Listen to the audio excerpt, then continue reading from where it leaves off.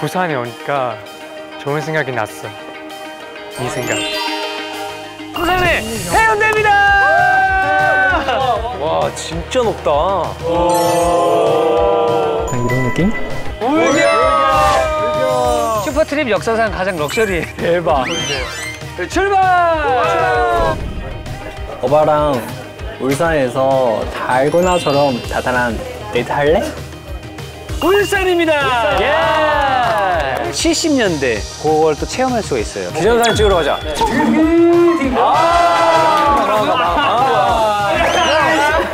가자, 가시죠. 안녕, 난 여기 밀양 유양지에 왔는데 예쁜 너랑 오니까 너무 좋다. 오늘 재밌게 보내자. 밀양. 정답. 이 자연. 너무 예쁘죠 여기. 좋은 거예요. 오, 예쁘다 예쁘다. 자, 여기가 바로 포토존이에요. 하나, 둘, 셋. 좋아요. 완벽해요. 근데 공기가 너무 좋다 오늘. 와, 여기 너무 예쁜데? 출발! 불경 하루에도 3가지 코스를 좀 여행을 할 수 있다. 저희가 슈퍼트립 4로 돌아왔습니다.